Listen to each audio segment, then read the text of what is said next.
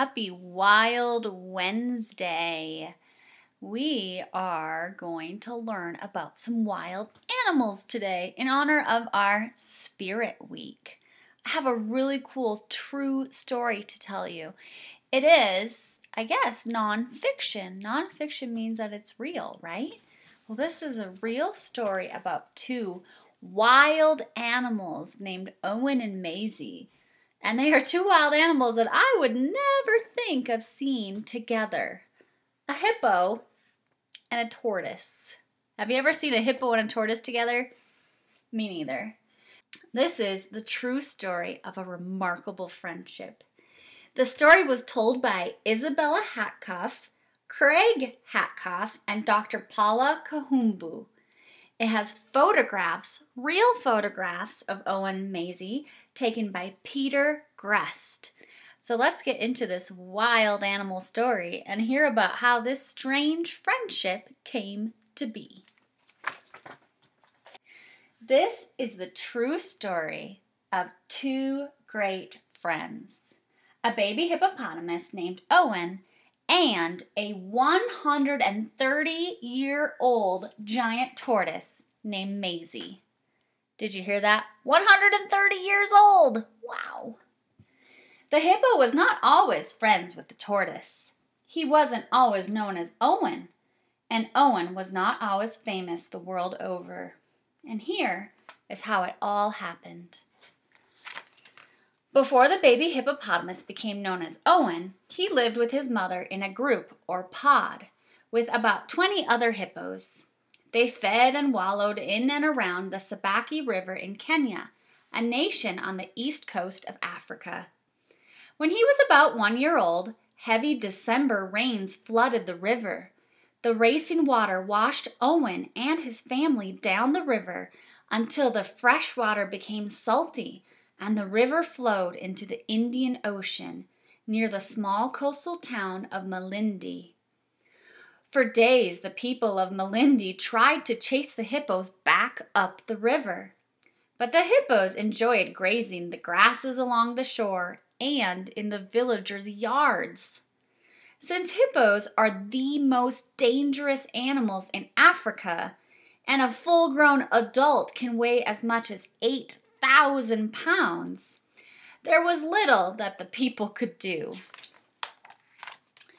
On the morning of December 26, 2004, the sea suddenly rushed high onto the beaches and surging waves pounded the shore.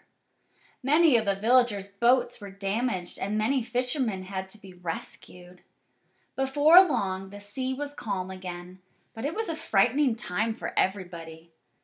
A day passed before anyone thought to check on the hippos. The villagers now saw only one hippopotamus in the sea, a baby without his mother, stranded on a sandy coral reef among the seagrass. Tired and frightened, he was unable to reach the shore on his own. That might look like a rock, but it's not. That's Owen, the baby hippo. Soon, hundreds of villagers and visitors were working together to help the young hippo. They knew that he would become sick if he stayed in the salty seawater for long. They used ropes, boats, fishing nets, and even cars to try to rescue him and bring him ashore safely. It was soon clear that a rescue would not be easy. Though the baby hippo was only about 2 feet tall, he weighed a hefty 600 pounds and was slippery and strong. And the hippo was alarmed by all the human commotion. Angrily, he broke through their nets and escaped from their ropes. Hours went by, and the anxious crowds of people who gathered to watch feared that the hippo could not be saved. Finally, with a stronger shark net, the rescuers were able to catch the hippo. A brave visitor named Owen Sobian tackled him, stopping him long enough to let others secure the net. That is why, when it came time to choose a name for the hippo, it seemed only right that he should be called Owen. At last, the rescuers towed the baby hippo toward land. When they reached the shore, a loud, joyous cheer went up from thousands of men, women, boys, and girls who now crowded the beach. Their happy cries could be heard almost a mile away. Wrapped in the net, Owen was hoisted into the back of a pickup truck and brought to a shady spot.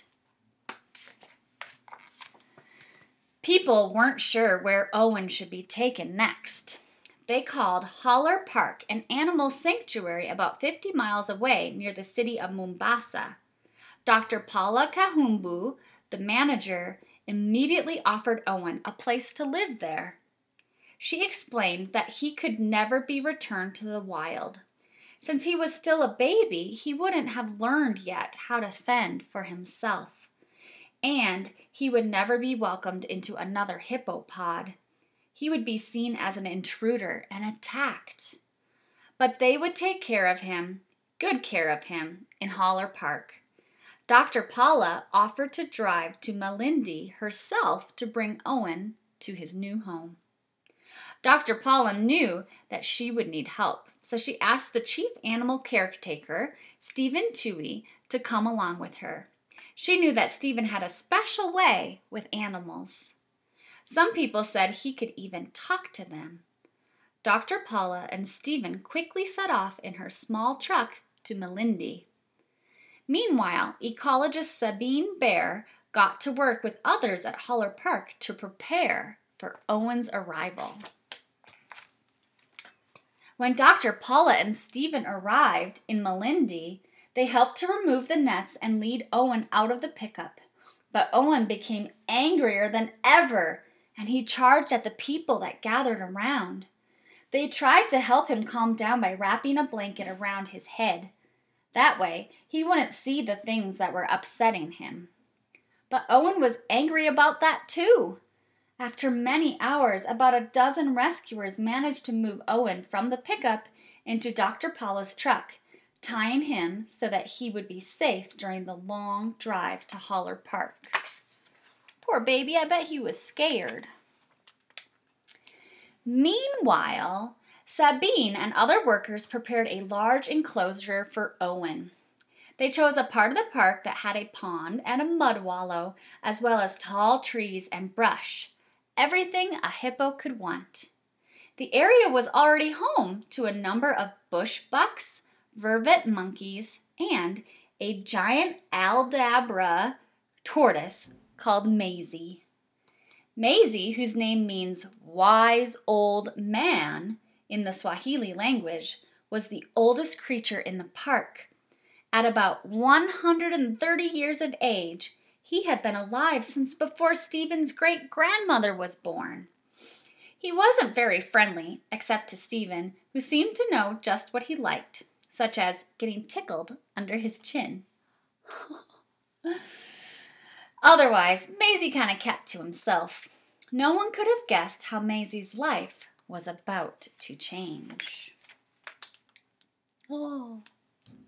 Finally, Dr. Paula and Stephen arrived with Owen, who was now weak and exhausted. As soon as the ropes that held him were untied, Owen scrambled from the truck directly to Mzee, resting in a corner of the enclosure. Owen crouched behind Mzee the way baby hippos often hide behind their mothers for protection. At first, Mzee wasn't happy about this attention. He hissed at Owen and crawled away. But Owen, who could easily keep up with the old tortoise, did not give up. Slowly, as the night went on, Mzee began to accept his new companion. When the park workers checked on them in the morning, Owen was snuggled up against Mzee, and Mzee didn't seem to mind at all. That's pretty cool. Over the next few days, Mzee continued to crawl away, and Owen continued to follow him. But sometimes it was Owen who would walk away from Mzee, and then Mzee who would follow. Bit by bit, Mzee grew friendlier. At first, Owen wouldn't eat any of the leaves left out for him. Stephen and the other caretakers were worried that he would weaken even more. Then they noticed Owen feeding right beside Maisie, as if Maisie were showing him how to eat. Or perhaps it was Maisie's protective presence that helped Owen feel calm enough to eat. No one will ever know. But it was clear that the bond between Owen and Maisie was helping the baby hippo to recover from being separated from his mother and stranded in the sea. Kind of hard to see these pictures. They're camouflaged. There's Owen back there by Maisie. And look, they're in the water. As the weeks went on, Owen and Maisie spent more and more time together. Soon, they were inseparable. Their bond remains very strong to this day. They swim together, eat together, drink together, and sleep next to each other. They rub noses. Owen leads the way to different parts of the enclosure, and then Maisie leads the way. Owen playfully nuzzles Maisie's neck, and Maisie stretches his neck forward, asking for more, just as he does when Stephen tickles from under his chin. Though both animals could easily injure each other, they are gentle with one another. A sense of trust has grown between them. Wildlife experts are still puzzled about how this unlikely friendship came to be. Most have never heard of a mammal, such as Owen, and a reptile, such as Maisie, forming such a strong bond. Perhaps for Owen it happened this way. Young hippos like Owen need their mothers in order to survive. An old, slow tortoise like Maisie can never protect Owen the way a fierce mother hippo could.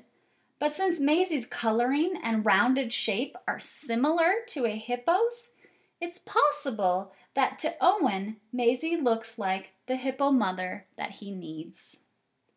Harder to explain is the affection that Maisie seems to show for Owen. Like most Aldabra tortoises, Maisie had always preferred to be alone. But sometimes these tortoises live in groups, and perhaps Maisie sees Owen as a fellow tortoise, the first tortoise he is willing to spend time with. Or perhaps Maisie knows that Owen isn't a tortoise, but likes him anyway. The reasons are unclear, but science can't always explain what the heart already knows. Our most important friends are sometimes those we least expect.